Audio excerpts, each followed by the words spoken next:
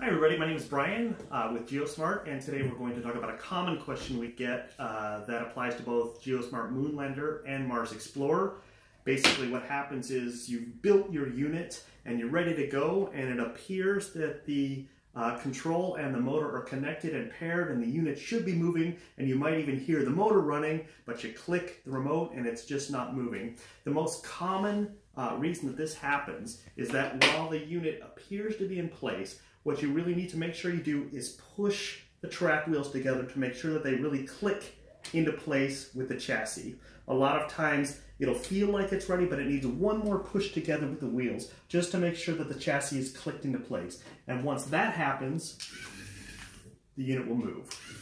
So again, if your unit is built and everything seems to be in place, and the remote seems to be paired with the motor, but it's just not moving, try clicking the track wheels into place, really pushing them into place and seeing if that makes a difference. And obviously, if you still have trouble, please just contact us and we'll help you out. Thanks.